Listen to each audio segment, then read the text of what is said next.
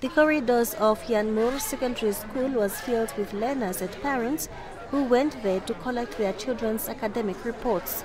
Not everyone left with a smiling face though, especially those who failed to pay the school's stipulated voluntary contribution, which now appears to have become compulsory at the high school.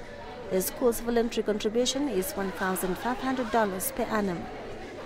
There are also items such as smart boards, for which parents must fork out $500, even though many do not know what exactly it is.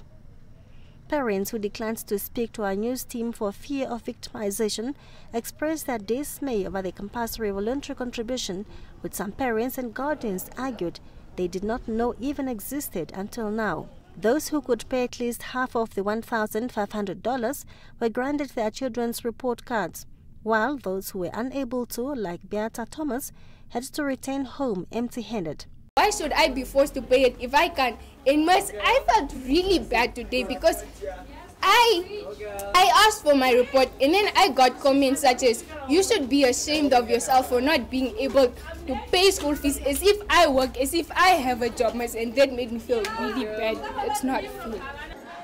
The school's acting principal refused to comment before showing our news team the door. At many occasions following introduction of free secondary education last year, the Ministry of Education, Arts and Culture has directed that no parent is obliged to pay their children's school development fund fees. Parents were encouraged, however, to make voluntary contributions to schools. Parents are not obliged to pay. There is no more compulsory payment towards the school development fund. However, there's still an obligation on parents to see how best they can contribute voluntarily, of course, towards the upkeep of a school. Guardians of learners at the school were also given voluntary contribution forms for 2018, in which they will commit to contribute the annual $1,500.